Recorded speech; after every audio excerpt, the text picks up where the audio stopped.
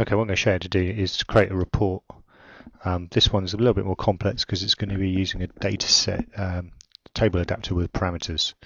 So the view was created in SQL Server as before, and the one we're looking at is vmarks for av. So that was copied over to the data set. Okay, so if you load the data set up, you should be able to see that in there. Right, so there it is there, vmarks report. Now notice that's got a parameter down there. Now to set that up was really quite straightforward. You right click configure, okay, click on query builder, and then in the student name, because that's what we're going to use, so we only want to bring back the records from SQL Server with a particular name that we're going to provide when we use a table adapter to fill the data set. So basically what we write in there, right, so you can replace, basically what you put in there is question mark, and then that would be param 1, but as I've done it before, it's come up as param 2, so just cancel that. Well, I'm going to cancel it, but you would have to put that in. So that's how they've got the parameter in there. Right, the next thing to do is to obviously create a form where the report's going to exist, and what we need is a combo box that just has student names in it, and then we're going to use that as the criteria. Okay, so what I need to do is other data sources. I need to go to MarksDB dataset and find student, and basically I want to display student name and value member student name, and that's fine as it is. Okay, probably should have used student ID, but I've set the parameter up on student name, so that's what I'm going to use. Right, so what we're going to do now is add the report viewer to the form and find reporting, Microsoft Report Viewer, whack that on the form. Okay, make it nice and big. Okay, now click on the magic button on the form. And we haven't created the report yet, so we're designing a new report. We get the wizard comes up. Right, and what we're looking for is vmarks report. Okay, so select that, make sure it's that one, because that's the one we just dealt with. Right, so now you've got to decide what we want. So for each student, what we want to show is their marks. Okay, so we want the student name, we want their individual target grade, so we can have that. And then within there, what we want is the assignment name. So for each student, the mark value that they got, the comment, and we could probably put a course name in the group as well. So for each student name, ITG, and student name, we show these values in there. So click next, next again, next again. So it's report 2, which is fine for now.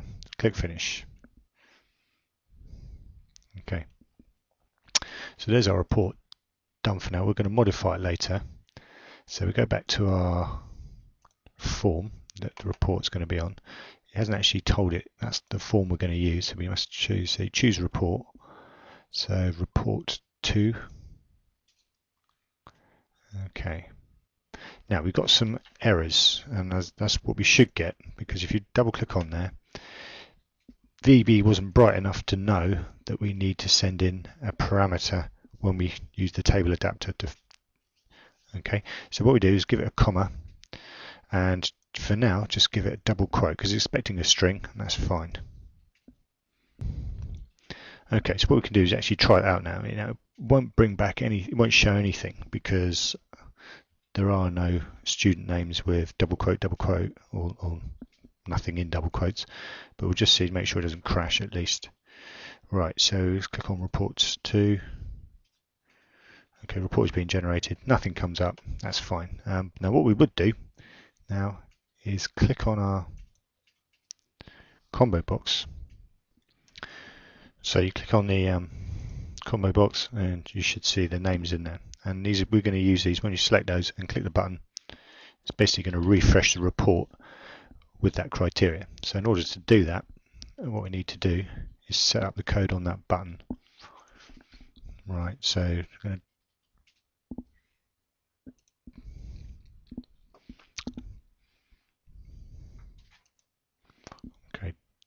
double click on the button. Right, so what we need to do is just copy those two lines.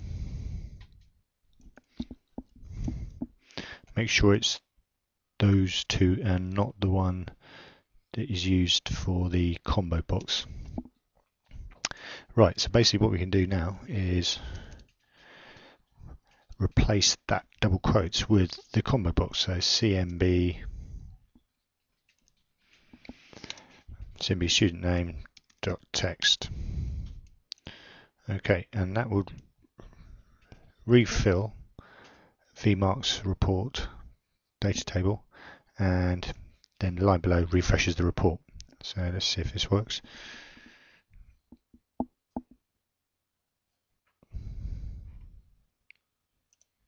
Okay, so when it loads up, it should still be blank.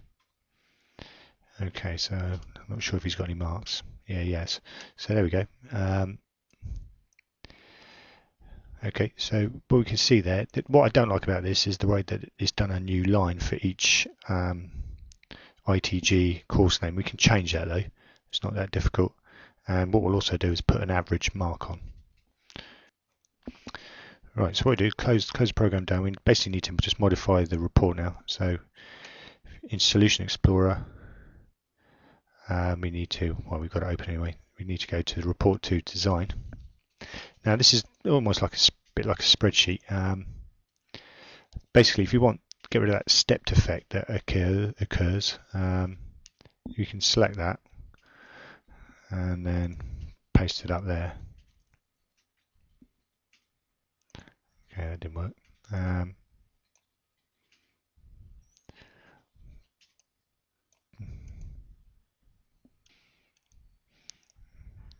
Okay, so cut that and then paste it in the one above.